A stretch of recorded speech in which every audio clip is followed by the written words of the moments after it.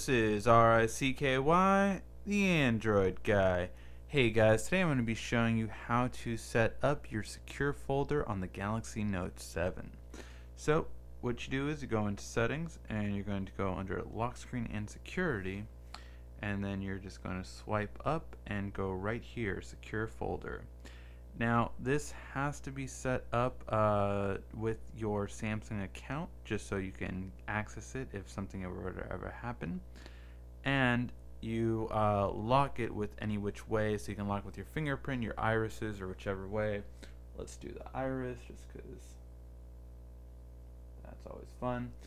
And then you have to set up a different password for this folder, which I find very bizarre, quite frankly. It's kind of like, okay, so I have to have a PIN, then a password, and all this different kind of stuff. So I find this a little bit annoying, but you have to set this up. So I will set this one up really quickly.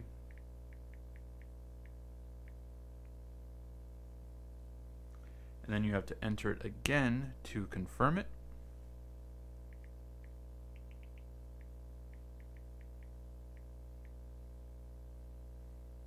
And then once you're there, it creates the folder. And so the whole idea is that you can add apps into here, you can add content in here, anything that you don't want anyone else ever finding out about or seeing is where you want this. And as you can see, now it's created. So as you can see, in my secure folder, I can have entirely a separate email account from my normal one. I can have different files. I can have, just anything you could want, and you can add on to it with the existing apps that you have built into your phone, or you can just basically download more. However you want to, you can hide whatever kind of stuff you want in here. As you can see, it takes a while to scan your phone. If you have a lot of apps, I have over 100, so it's going to take a while. So you can add whatever apps you would want to add in there. Say if you wanted Snapchat to have a separate Snapchat account, you can have it in here.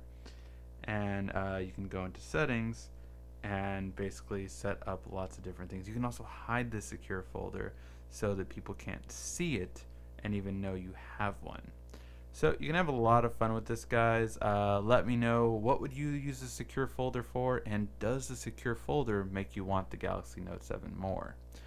Let me know in the comment section down below. This has been RICKY, the Android guy.